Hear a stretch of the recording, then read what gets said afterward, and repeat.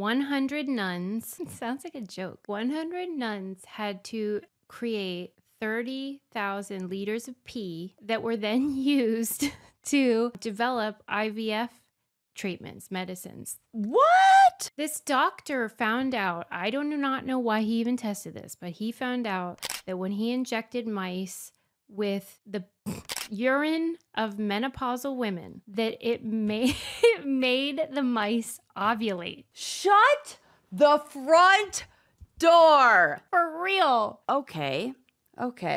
That is wild. Wild. I could just imagine like the old sages, like, you know, like you go to the old witch doctor lady who's like, I'll get you pregnant. And she does some weird fucking thing, like pees on your... With like sticks and berries. Yeah. Yeah.